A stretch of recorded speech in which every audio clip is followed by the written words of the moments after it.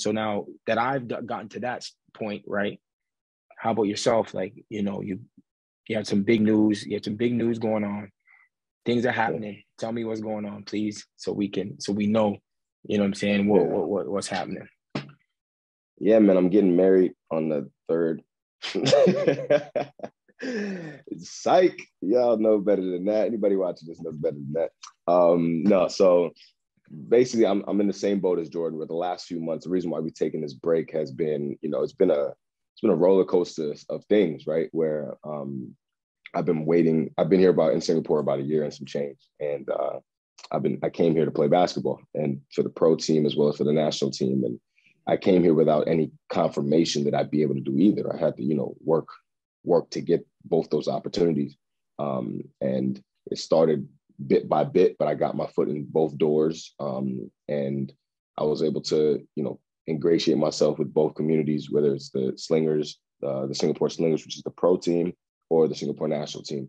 And the last few months have been that process where, showing up to practices, going to weight trainings, just doing the things I need to do on top of coaching and working to put myself in a position to succeed when that time came, when COVID allowed us to actually have games. And it wasn't until a couple of weeks ago that we found out officially that the Singapore national team was selected, was granted the opportunity to go to the SEA Games, which is the Southeast Asian Games. Mm-hmm. And prior to that announcement, we were just practicing just as hoping that we could make that, that we could be selected to go to that. But to be completely honest, a lot of us didn't think it was going to happen. Mm. There are some guidelines and some requirements that they expect us to hit. And because of COVID, we weren't able to, even attempt some of those guidelines, such as traveling overseas to play other teams and get some practice games and just do these things that in a normal world we'd be able to do easily. And we had a 20+ man roster that needed to be cut down to 12 men. So I made that 12-man roster. So I'm officially a Singapore national team player. You don't know, this ain't my number though. I'm gonna wear number 1. And LeBron James fan, he plays like LeBron too. No skill, just all power.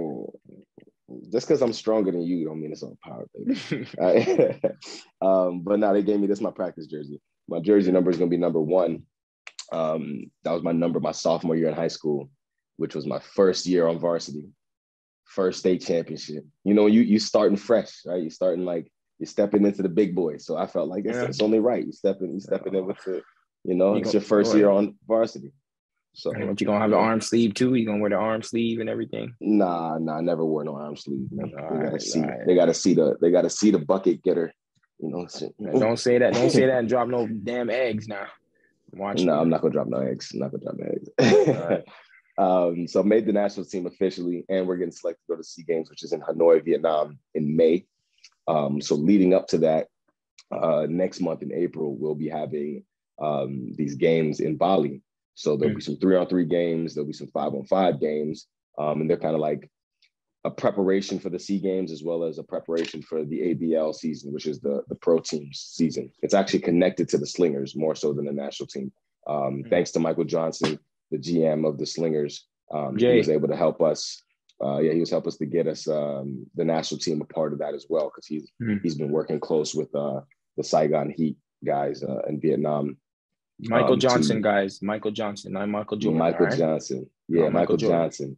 Hey, he's nice though. Michael Johnson. If you go Google him, he played in the NBL.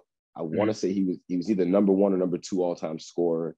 He's a Hall of Famer in the NBL. NBL is the Australian league, for those who don't know. One of the best leagues in the world now. But the man can play. He's about 6'7", 6'8", maybe. Can shoot. Yeah, he can play. He can play. He knows what he's talking about. So he can play. You ain't a Hall of Famer by accident. I'll get buckets on him now because he's like 50. But back in his day, he's cooking you. He's eating you alive. But anyways, whatever. Yeah. So we're going to Bali, play these games, and I'm just really excited to finally, be getting to do what I came here to do. I'm not getting any younger. Everybody knows a professional window is only so big, and time was running. So I'm happy that starting next month we really get to get going on that, and that's it's a dream come true to finally get my foot in that door and really step into that role. So yeah, everyone here is happy for you, man. My whole family was super happy to hear about that news. All your friends here in Canada who've been supporting you since day one, right? We've all wanted you to do that. We've all pushed you to do that, and we all knew you had the potential to. So now it's your time, man. It's your time, man. Like, you know what I'm saying? Like, don't take this for granted.